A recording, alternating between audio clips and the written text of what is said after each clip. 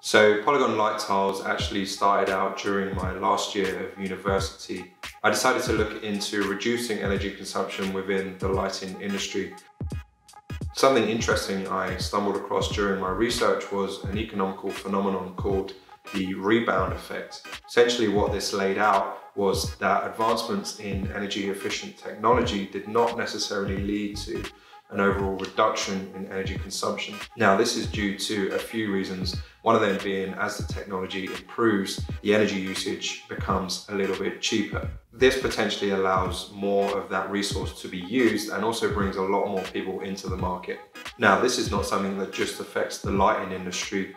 Similar patterns can be seen in travel, in heating, and there was even a book written in 1865 called The Coal Effects by a guy called William Stanley Jevons. He has a quote in that book that I feel encapsulates it really well. He says, "It is a confusion of ideas to suppose that the economical use of fuel is equivalent to diminished consumption.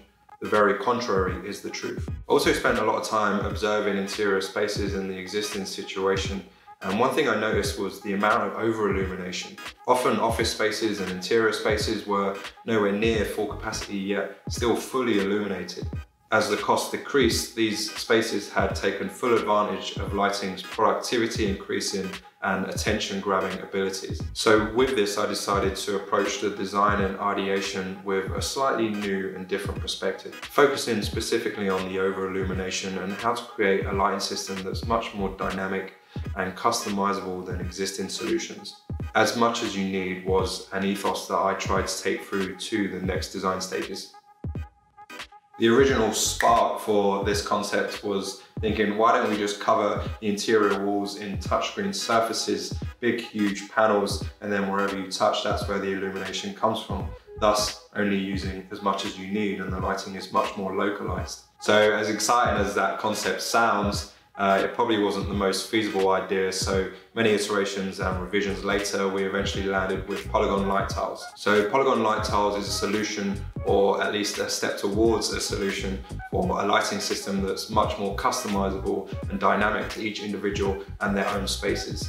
The light tiles are a modular touch-sensitive lighting system, which means that you can purchase as many tiles as you want and then create a custom structure that fits to your personal space. It still gives you the ability to turn the interior architecture of a building into the light source as you build your structure, swipe your hands across it, that's where the illumination comes from.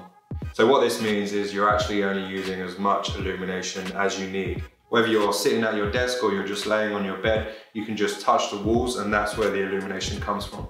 You can also customize the lighting levels in this way as well. If you're doing something that requires a little bit more focus and brighter illumination, then you can turn more panels on.